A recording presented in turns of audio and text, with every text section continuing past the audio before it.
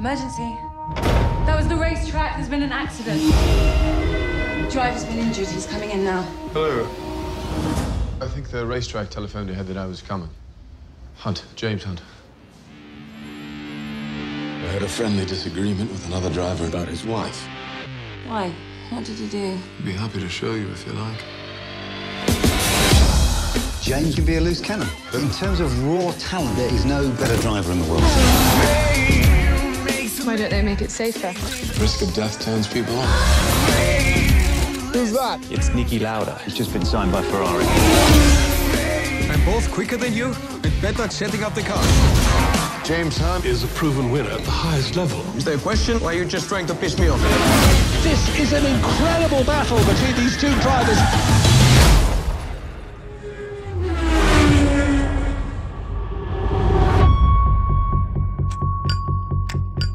I heard about this thing with Niki. Everyone has. James, do you think you can cope with the pressure? To be a champion, you have to really believe it. You're just a party guy. They're killing us out there. You're too far back! I'm quicker than all of you. And James Hunt is out! It's over, superstar. More powerful than even the fear of death itself is the will to win. Which is why I'm here begging. You really think you can beat him? Trust me. Today with the rain, it's the most dangerous track in the world. That all depends on how good you are in the rain. Let's race.